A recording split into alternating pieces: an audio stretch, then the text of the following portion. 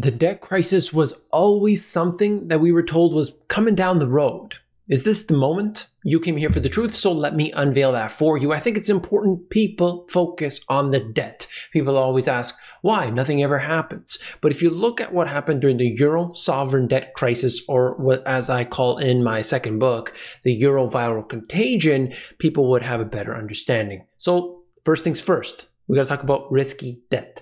There's a difference between putting 20% down on your home and diligently paying off your mortgage than, these junk bonds and so on. Big difference. Number two, we're going to talk about the stock market. And number three, Japan. All of this and more. Let's go. I got to show you this article here and the next one to really get into what I need to discuss. As stock prices peak, markets begin to fear looming threats. These type of articles come out all the time. As I'm sure you know, it's from the AP, but I wanted to touch on just a couple quick points before we move on because it's going to set it up. With the US economy humming, corporate profits flowing, and stock prices peaking, investors on Wall Street are beginning to pose the anxious question, is it all downhill from here? Financial markets always trying to set prices now, where the economy and the corporate profits are likely to be in the future, and even readings across the economy are still at eye-popping levels. Investors see some areas of concern. What is it? What could it be?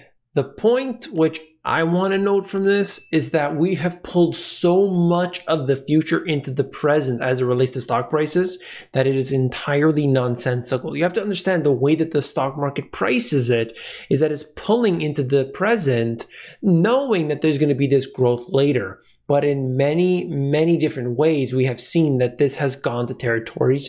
It is truly, there's no way to really define what has happened in a historic sense. That doesn't mean that certain stocks can't be valued more than others, or that, you see the dominance of, let's say, tech industry. No, it's totally separate from that. The mystifying bond market behavior could last all summer. So you could see what's going on with the bond market, and people are starting to ask the question, what's really going on? You got the stock market going crazy, and then you've got bonds reacting in a different way than that which makes sense. The bond market is not following the script many had expected this summer, which would have seen interest rates rising on the back of a booming economy. Instead, yields on longer-dated treasuries are falling, and that could be a warning on the economy. Strategists point to a number of reasons for the surprise drop in yields, from technical issues to fears that inflation will force the Fed to move too fast to tighten policy, slowing the economy down as a result. So is the economy really going to ever be represented in the stock market or the bond market? Or is the bond market trying to send a warning? This, of course, we only know in the rearview mirror. But I want to ask you that. Put it in the comment section below. Let's talk about it. Yield spread highlights embrace of riskier debt. So now we're getting into this, okay?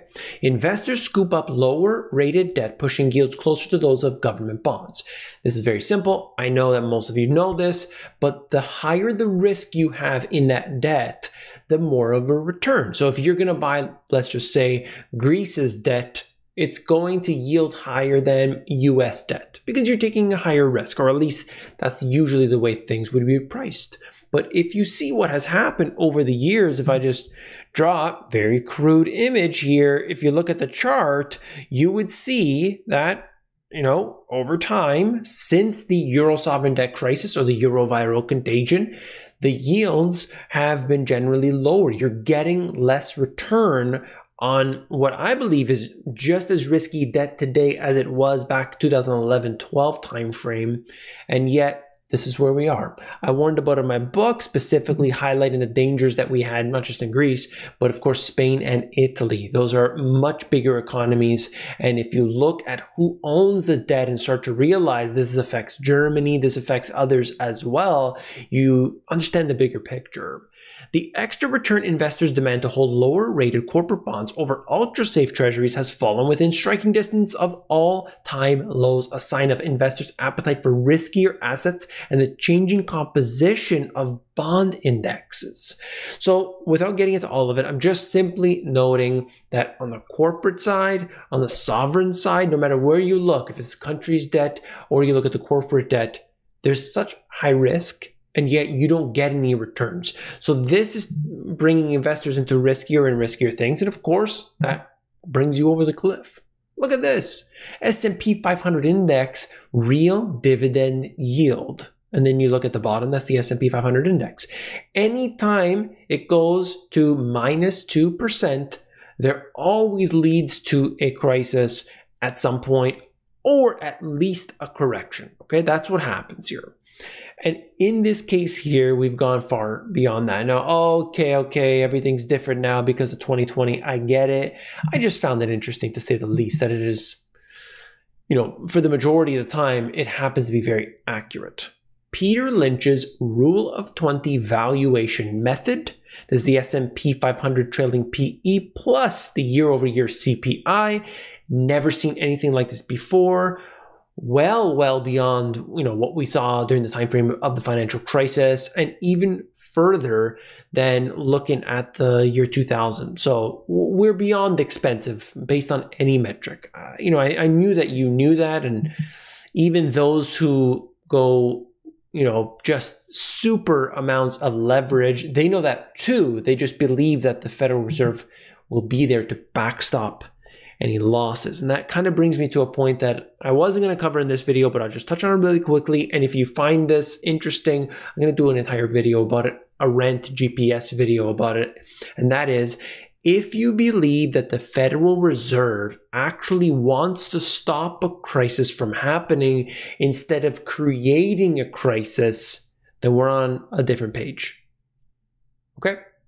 Unusually narrow breadth. The lowest percentage of stocks above their 50-day moving average since 1999, when the S&P hits a record. That's crazy. This is unbelievable. Just take a look at that.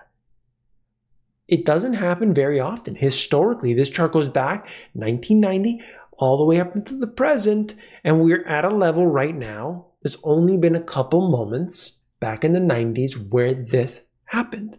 It shows you that level of concentration and the dependence on certain things continuing on forever.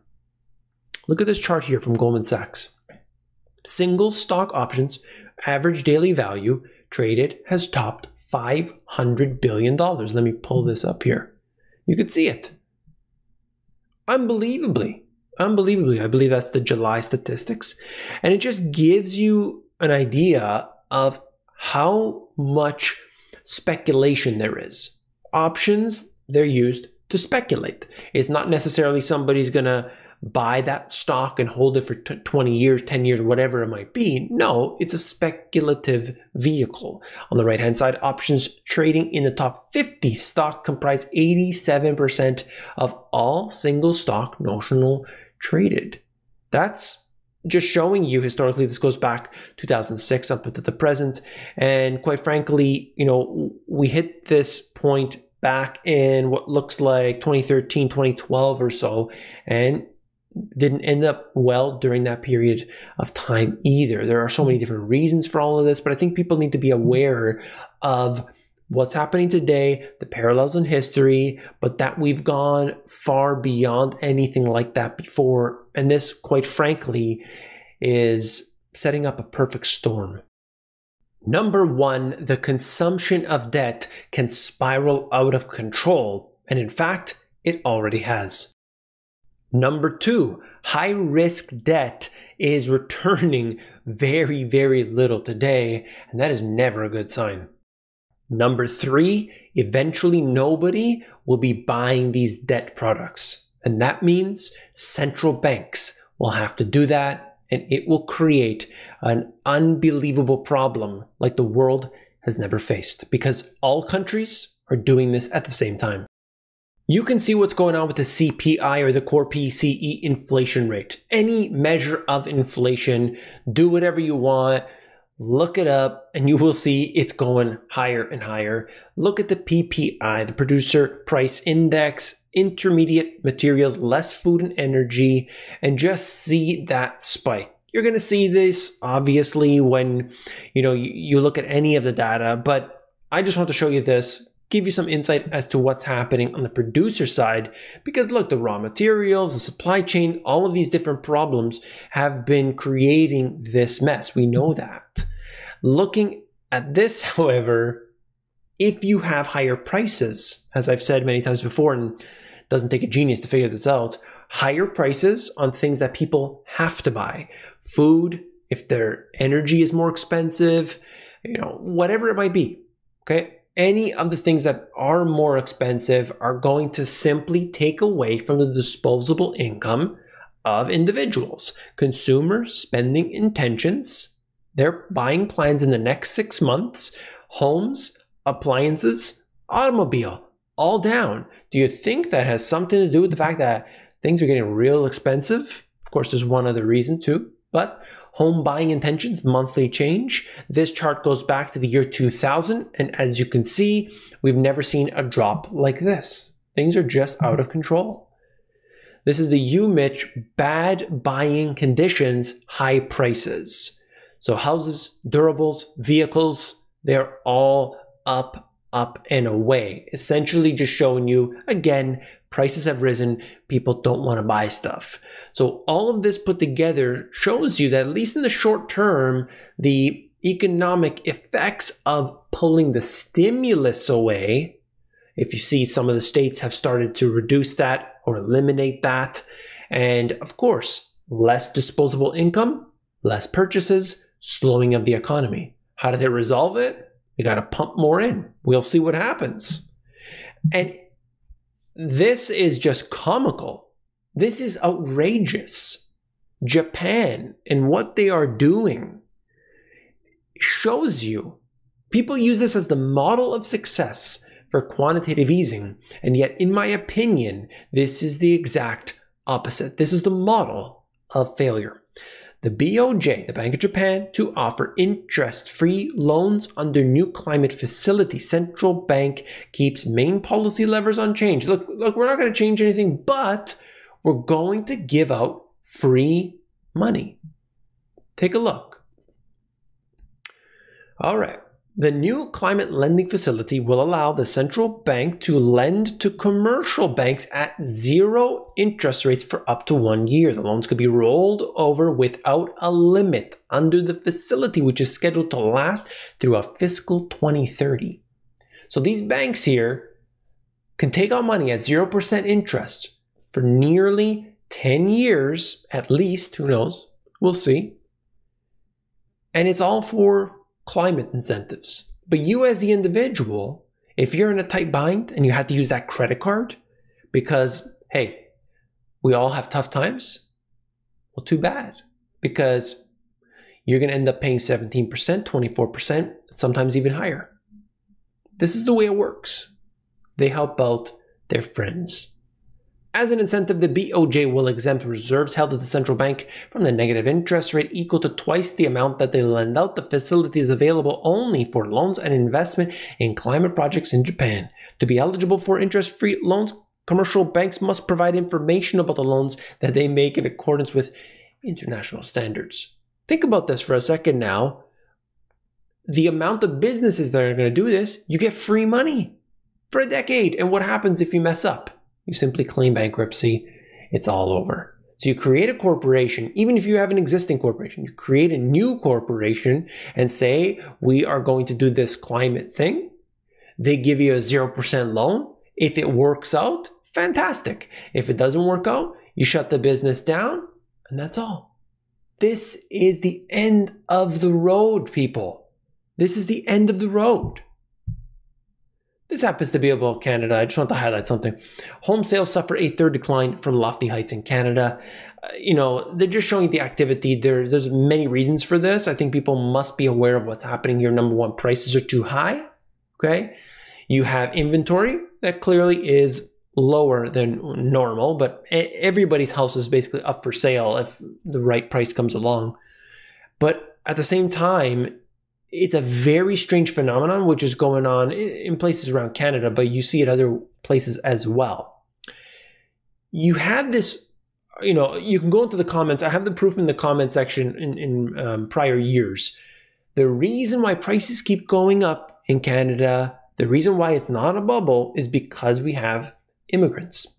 Immigrants coming in, they're buying up those homes. That pushes the price up because there's always demand. Okay, this is a very silly thing because look at what had happened over the past year and a half. There's no new immigration. And yet, the prices are going up. Why? Oh, because people had to move out of the cities into these homes. Okay, so where did they spring up out of the ground? Where did these people go? Where did they come from? Why aren't there just, more vacancies now? The numbers don't make sense. All of this is driven by speculation. It's all because of the Fed. It's all because of the Bank of Canada. It's because of the Bank of Japan and the BIZ and all of these supranational entities. Most people just simply can't make that connection. And that's unfortunate. Listen, if you want to get the real deal, you want to know the information, this platform here, obviously, they're cutting people off. You know that if you've been on this for a while. There's been multiple purges getting rid of people. If you want to be able to get this information, you got to get it on my email list because I'm going to send you the video directly to you. There are over 5,000 people on this list right now, and I want to thank each and every one of you who has joined up. It's totally free, of course. It's available at themoneygps.com. Listen, if you haven't already, hit that thumbs up button. You support me when you do. I really do appreciate that. I'm on Instagram and Facebook and Twitter and LinkedIn, and I'm giving out details that I don't give on the channel. So you got to get on there. Whatever your platform is, get on there at The Money GPS. And if you haven't seen this video already, you want to check it out, click it, and I'll see you there.